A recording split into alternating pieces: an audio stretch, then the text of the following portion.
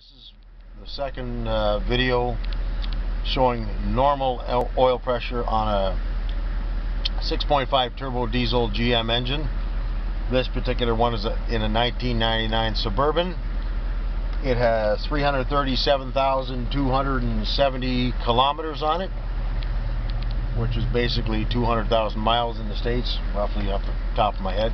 Anyways, engine is running, it's idling.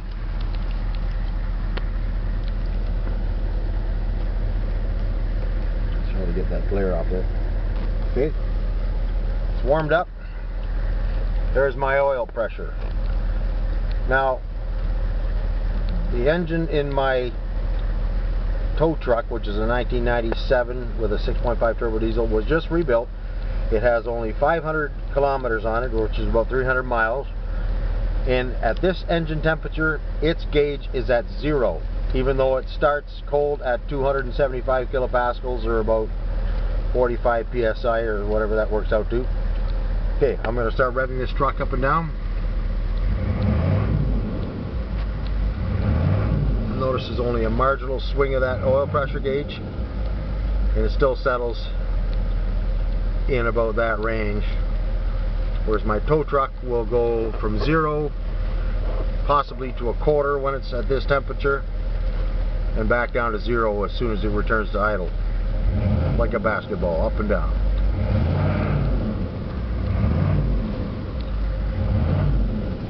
Okay, this one's running. Let's go back over to the truck beside me here. It's running also. It's also a 6.5 turbo diesel. It's a few years older.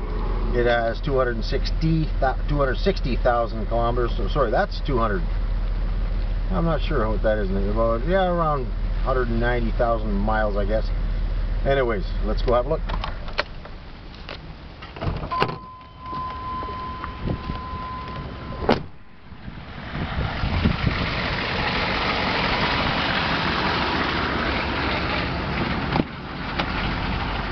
This is a very abused truck. It arrived at my shop this morning with 3 liters down in oil. We did an oil change anyways. Engine temperature is as high as he wants to get. There's my oil pressure, mileage. Let's start revving it up.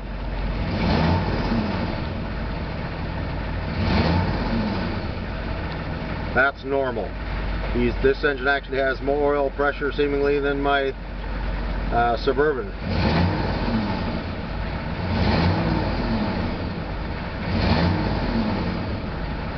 And it settles there.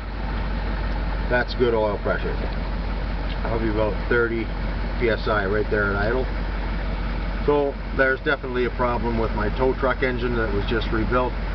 It has 6 psi at idle when the engine's hot, using the identical oil that's in this truck and in this truck.